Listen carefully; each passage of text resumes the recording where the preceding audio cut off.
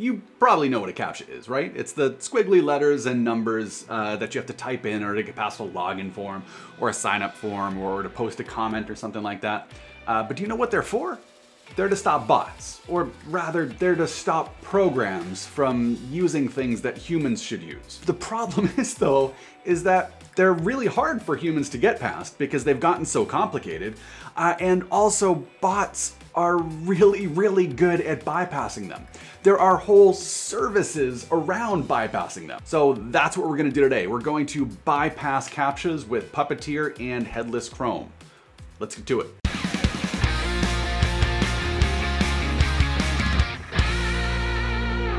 So you might be thinking right now, hey Jared, aren't you a little bit concerned showing these hackery stuff on YouTube and getting your channel or videos taken down? And the answer is no, because no one in their right mind considers a CAPTCHA or anything like that to be an actual defense. It's a hurdle. It's something that adds cost to an attack or automation or anything like that.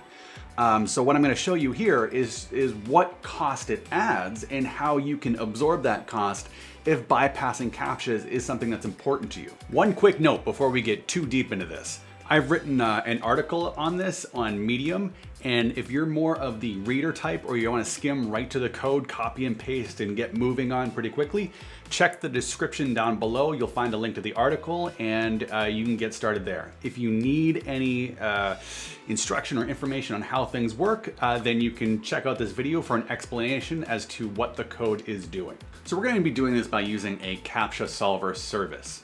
There are a load of CAPTCHA solver services out there. You can just Google CAPTCHA solver and pick from any of the dozens out there that fit your needs. One of the most popular ones out there is Death by CAPTCHA, which actually also has this little support widget down here in case you need some extra support. These all operate by charging a certain dollar amount for a number of solved CAPTCHAs. Death by CAPTCHA charges $1.39 for 1,000 solved CAPTCHAs, or 99 cents for gold members if you find that this is something you really need to invest in. I'm going to be using 2CAPTCHA today just because I have credit already on 2CAPTCHA and it's easy to get started. But all of these really operate in very, very similar ways and they have similar functionality. So if you're using a particular environment or tool that works better with one, just use that one. The way these work is that they have an API that allows you to send an image or some sort of challenge to their service.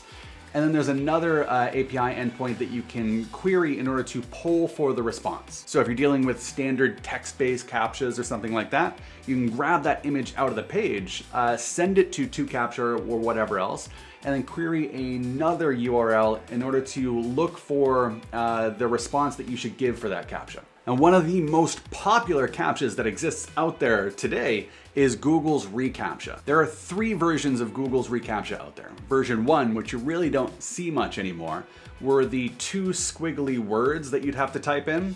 Version 2, which is right here, you click the I'm not a robot button, you get a little swirl and then a green check mark if everything looked okay, and then you can move on. If you didn't look okay, then you'd be presented with this grid of pictures where you'd have to solve some sort of something that only a human should be able to solve, like select all the squares with a bicycle. Is a motorcycle a bicycle? Let's say it is. Hey, it is a bicycle. These things suck. They're hard. They're actually anxiety inducing. There's also version 3 of Google's reCAPTCHA, which is completely invisible and just gives the application server a score and they have to figure out what to do with that score. So what we're gonna do today is automate a page that has Google's reCAPTCHA on it with Chrome and Puppeteer to show how you can get past this with a service like 2CAPTCHA. We're going to use Reddit's sign up page because that was just the first page I came across that had a Google reCAPTCHA on it. And we can see it pop up here after we enter some stuff. And then we can say, I am not a robot. And then reCAPTCHA says, I think you might be a robot. Prove to me that you're not a robot. And I find all the stuff that does cars. Is a van a car? Hey, I'm not a robot. And then you can move on if my password's matched. So working with Google's reCAPTCHA is slightly different with 2CAPTCHA because you don't have an image to work with. You're not gonna be sending the gridded pictures and doing anything with that and moving mouse movements. What you wanna do is look for the site key that a web page has embedded somewhere, and then use that as the challenge that you're submitting to captcha, because all the information that captcha needs in order to give you a response is included with that site key. And to find that site key, you can usually just view page source and Control F site key. And here you go. So you're gonna wanna grab this on whatever page you're automating. I'm including this in a configuration blob at the top. You have a site key right here, which is what we just grabbed out of the page. You'll also need the URL of the page that the captcha is intended to protect. So here we have that. It's https://old.reddit.com/login. You need an API key for captcha. I have included that in this secret file right here that you can't see because you should be using your own API key, not my API key. All it is a string. You've seen API keys before. I don't need to tell you what's what. And then I have the captcha submit and retrieve URLs right here. Nothing really special about that. So here I've got get username and get password function. That's to just kind of suck in the username and password functionality into a function, so that if I wanted to, let's say, like register multiple Reddit users, if I wanted to say like influenced an election or something like that, I could automatically generate new usernames here and their appropriate passwords in a function or a separate module somewhere. Here are the Chrome options that we're passing to Puppeteer. So it's important when you're bypassing hurdles meant to block automation that you look as legitimate as possible. Now you could use Chromium, but if you are running a system that can run a legitimate production Chrome, you might as well just point to that, because that's gonna look a lot more legitimate than just a Chrome instance, a Chromium instance. So I've pointed this to my local Chrome. I have specified that I want it to not be headless because I want to actually see what's going on. I don't have to do that. Once I've got everything working, I can turn headless to true and just be on my way. I've added slow-mo 10. This is actually important because a lot of automation detection will swipe you away if you type too fast. So if you blurt out entire strings of text in an input field in a microsecond, then you're gonna come off as more automated than not. So you have to slow yourself down. Luckily, Puppeteer has a slow-mo option. You can pass it to the whole Puppeteer instance, which will just slow down everything it does. And adding 10 millisecond delay between every interaction is enough.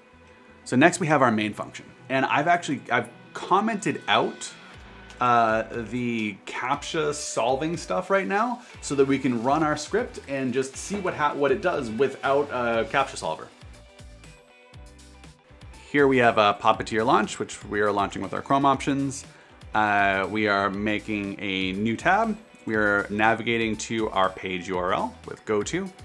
We are getting our username. We are typing it out in the user_reg input box. We're getting our password and we are typing that in the 2 password fields, and then we are clicking our submit button. So let us see if this works.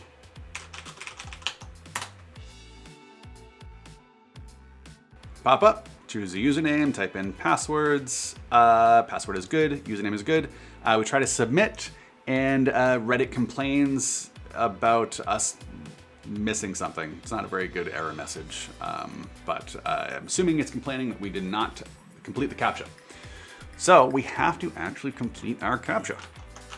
Let's cancel out of here. So the first step here is to send to our captcha solver, in this case captcha, the details necessary for captcha to start working. So here I've bucketed all that logic in a method called initiate captcha request. This is the form data that we have to send to captcha's API endpoint. We are specifying that it is a reCAPTCHA, which we do with the method :user reCAPTCHA. Here's where you specify whether or not it's an image or something else. So we're solving reCAPTCHA, no images. We specify that here. We pass it the site key that we pulled from our source. We are giving it our API key that we got from captcha. We are sending our page URL, which is the URL that the captcha is protecting. and we are specifying that we would prefer a JSON response. We are logging that we're submitting a solution request to CAPTCHA, and we post to the submit URL with that form data.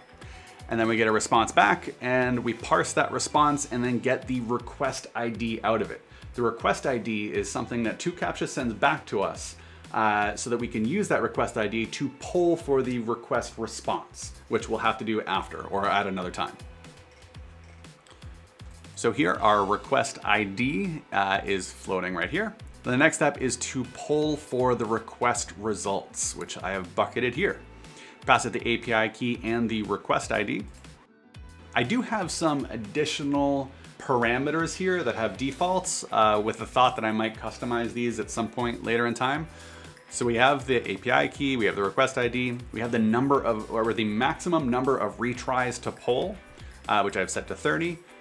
We have a polling interval of 1500 milliseconds, 1.5 seconds, and a delay of 15 seconds.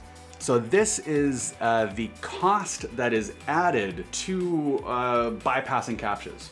One, we have to pay CAPTCHA, and two, it slows our automation way, way, way down. And that is a substantial cost. Time is money. So we are here. We log out that we are waiting, just so we get something on the console. We await the timeout. We await our 15 seconds. Timeout here is just a function that it's a set timeout that returns a promise so that I can use it with await. And then we are polling for request CAPTCHA results. So here I'm using the NPM module promise-poller, which is a very, very useful NPM module for when you need to poll for a promise producing method.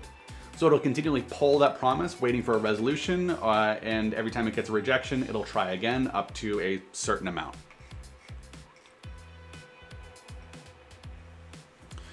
So here our task function for the poll method is request CAPTCHA results, which we're passing in a key and ID. And then we're waiting the 1.5 seconds in between, and we are trying this at most 30 times. So request CAPTCHA results, we pass it the API key and the request ID. We form the URL with this template string. It's just the retrieve URL endpoint for CAPTCHA. We'll pass it our API key again, of course. We are specifying an action of get. We are passing it our request ID, and then specifying that here as well, we would prefer a JSON response. From this method, we are passing back an asynchronous function to task function. So the function that's actually being pulled here is this inner function. And then within that asynchronous function, we are returning a promise, and the executor for that promise is right here. So we have the resolution, or the resolve and the reject functions. We are console logging every time, so we get something on the console. We're making a request for this URL up here, getting the response, parsing the response as JSON. If the response status is 0, then we are going to reject this try for the poll, because that just means CAPTCHA has not yet concluded its CAPTCHA solving process, so we need to try again. If the status is anything but 0, then we resolve this promise with the response that the reCAPTCHA needs in order to proceed. Let's actually console log that value out so we can see what it actually looks like. We can log that out up here so we can see what they all look like.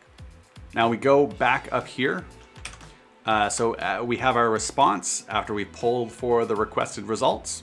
We log it out right here, and then we enter that response in the g-reCAPTCHA-response field, which should be present on the page now. And we just shove that in there with nothing special, no massaging, and then we are good to go. So let's see if that actually works. So we have our page. We have submitted our solution to reCAPTCHA. We've entered stuff. Now we're going to wait.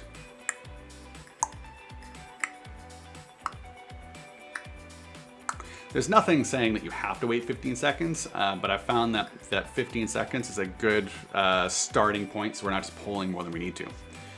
So here we've got polling for response, status 0, status 0, status 0, request captcha not ready.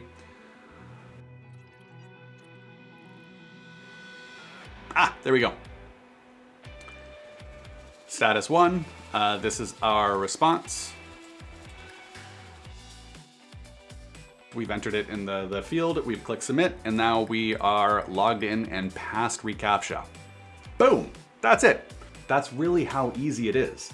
It's wiring up an API, and actually you can find ready-made NPM modules that will do all this for you. So all you have to enter is your API key. But this is something that you can do now. These sites, they might look a little shady. You might have to buy things with Bitcoin or stuff like that, but they work. And if you're looking to bypass CAPTCHAs, they are fantastic. So that's it. Thank you very much. You are now on your way to being an elite automator of anything you want to on the internet. If you like this stuff, then please leave comments on how it works for you or what problems you might have. And I'll try to get back to you as soon as I can. You can also reach out to me on Twitter at JSOverson. And I'll catch you later. Subscribe and hit the notification bell thingy if this is your bag, because that helps me know that I should continue doing this. Thank you very much, and I'll see you next time. Bye.